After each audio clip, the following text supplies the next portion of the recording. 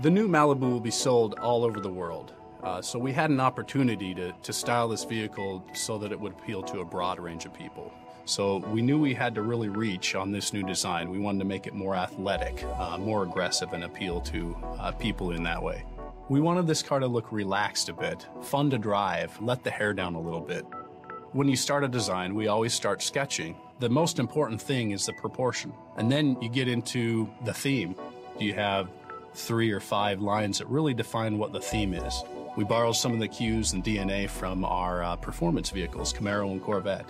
It looks good even when it's sitting in your driveway. The most beautiful sketch still needs to come off the paper and become 3D surfaces. As designers, if we create the appropriate vision, people will be sold on it. We've really tried to focus on strong wheel-oriented forms. We've added width to the car. It really plants the vehicle on the ground and also will help for handling. The added width really allowed us to play up these broad shoulders. It makes the car really striking when you see it. We've added dynamic surfacing to the hood and the deck lid that allow it to catch light and show reflections in an exciting way. To see more, you'll need to watch the global premiere of the all-new Chevrolet Malibu live on Monday, April 18th at 8:30 p.m. Eastern Time on Chevrolet's Facebook page, or Tuesday, April 19th if you're in Shanghai.